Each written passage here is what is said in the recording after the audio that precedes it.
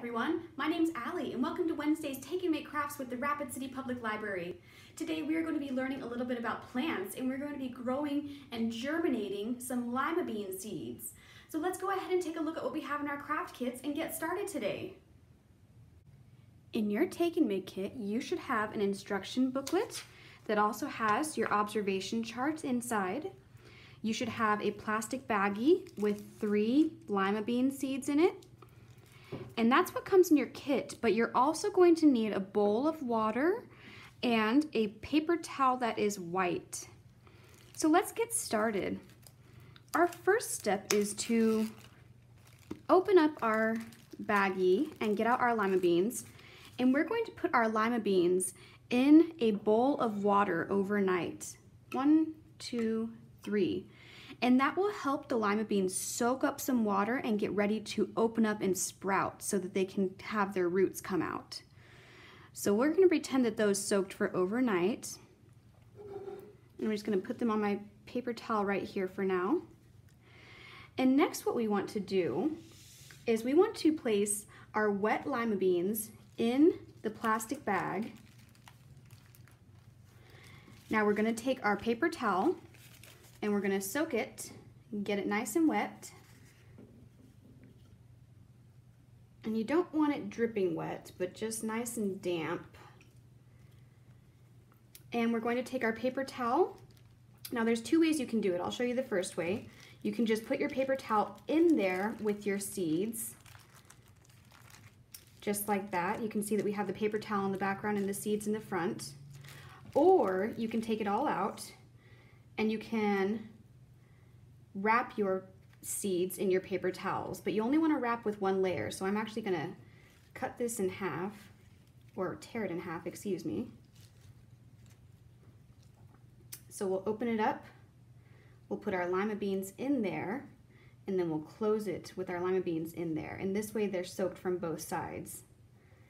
We'll just kind of fold that over and place that in our baggie.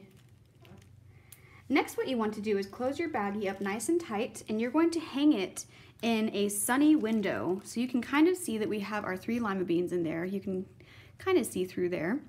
Hang it in a sunny window, and within 72 hours, your lima beans should start to sprout. So you should start to see little tendrils of roots coming out. Let me get my lima beans and show you what mine look like.